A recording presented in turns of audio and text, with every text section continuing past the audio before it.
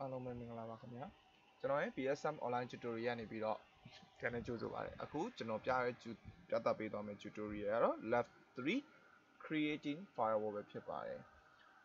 ကျွန်တော် firewall တစ်ခုကိုကျွန်တော်တို့ဒီ PSM စာအုပ်မှာ create လုပ်ကြည့်ရအောင်เนาะဟုတ်ပြီအဲ့တော့ကျွန်တော် firewall တက်ထဲက rules ထဲကိုသွားမယ် WAN interface LAN interface နှစ်ခုရှိတယ်ကျွန်တော်က LAN interface မှာ create လုပ်မယ်ဒီမြားလေးအပေါ်အောက်ကတော့သူက top of the list သူက down of the list အဲ့ဒါပါဆိုလို့ကျွန်တော်ကိုဖန်တီးထားတဲ့ firewall တွေက sequential order နဲ့လုပ်တယ်အပေါ်မှာရောက်နေတဲ့ firewall rules က affect ရှိတယ်ပေါ့ပြီးတော့မှအောက်ကကောင်က affect ဒါတော့သိပြီးသားပါဟိုကျွန်တော် up the rule of the down of another list okay အဲ့ဒါတခုဖန်တီးလိုက်မယ်ကျွန်တော်ဒီမှာ option 3မျိုးရှိတယ် pass block reject အခုကျွန်တော်ဒီမှာပြမှာတော့ pass နဲ့ပဲပြမယ်เนาะ pass ကျွန်တော် interface ကတော့ LAN interface address family IP version 4 protocol ကတော့ TCP ဆိုကဘယ်ထွက်မလဲဆိုကျွန်တော် LAN net ဒီကျွန်တော်တို့ LAN interface မှာရှိတဲ့ client တွေအကုန်လုံးကိုပေးပြီးတော့ pass လုပ်မယ်ပေါ့တကယ်ဒီလုပ်ချင်းရဲ့သဘောကတခြား interface တွေများရှိခဲ့လို့ရှိရင်တခြား interface က rules တွေclient တွေကိုကျွန်တော်တို့ပေးမထွက်ဘူးဆိုတဲ့သဘောပေါ့ဟုတ်ပြီ destination တော့HTTP okay well HTTP port ID okay ဒီမှာပြီးတော့ display event တွေမှာတခုရှိပါတယ် so OS ဆိုတာ so OS ဆိုတာဘာလဲဆိုတော့ဒီမှာ client တွေရဲ့ OS ကိုပါကျွန်တော်တို့limit လုပ်ပေးလို့ရတယ်ပေါ့တော်တော်မိုက်တယ်ကျွန်တော်တို့သဘောကျ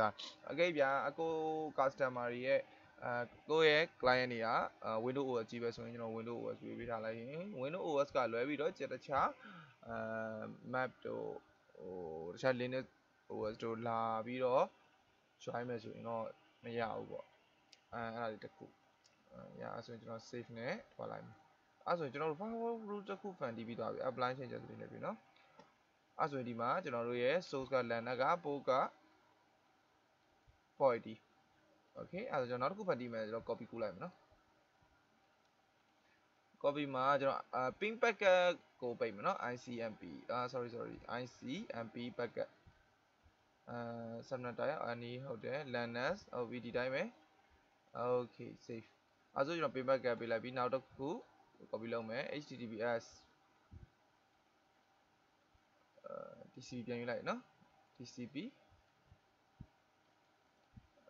https 443 okay save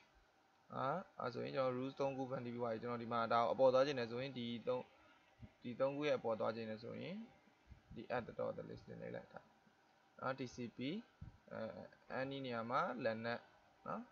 LAN interface က client တွေတို့ဒီမှာကျွန်တော်ဗာပေးမလဲဆိုတော့ DNS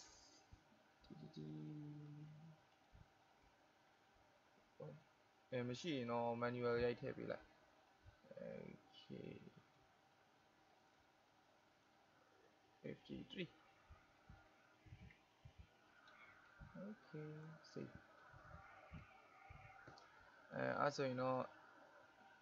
အပေါ်ရောက်သွားပြီလားခုနကျွန်တော် okay အပေါ်အောက် adjust လုပ်ချင်တယ်ဒီ drag in ဆွဲပြီးတော့အောက်ဆွဲချလို့ရပါတယ်เนาะဒီမှာ pass လုပ်ပေးတာဆိုတော့ဖတ်မရှိဘူး okay block rule တစ်ခုသာပေါ်ရောက်နေကြလို့ရှိရင်တော့အောက်ကရေးထားတဲ့ rules တွေကုန်တော့ဘာ affect မှရှိမှာမဟုတ်ဘူးเนาะအဲ့ဒီတော့သတိထားပေးပါapply changes လေးနေပြီเนาะ okay အဲ့ဆိုရင်ကျွန်တော် reject တစ်ခုလုပ်ပြမယ်အပေါ်ဆုံးမှာ reject လို့လည်းဘယ်လိုတူတူပဲ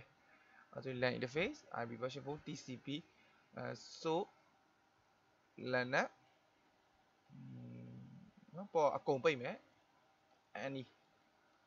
ပေါ် any ပိတ်မယ်အဲ့ဆိုရင်ကျွန်တော် save နဲ့ထွက်လာ okay ဒီမှာ reject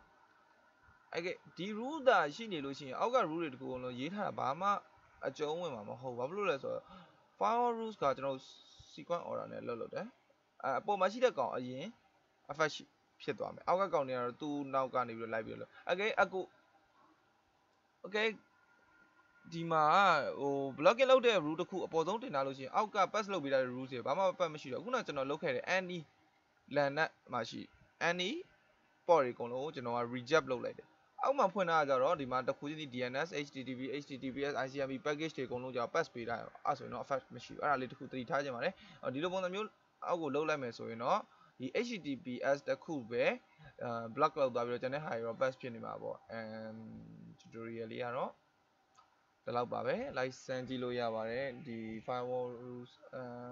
basic ပေါ့ကျွန်တော် next tutorial ကြာရင်တော့ပြန်လာခဲ့ပါမယ်အခုတော့အားလုံးကိုကျေးဇူးတင်ပါတယ်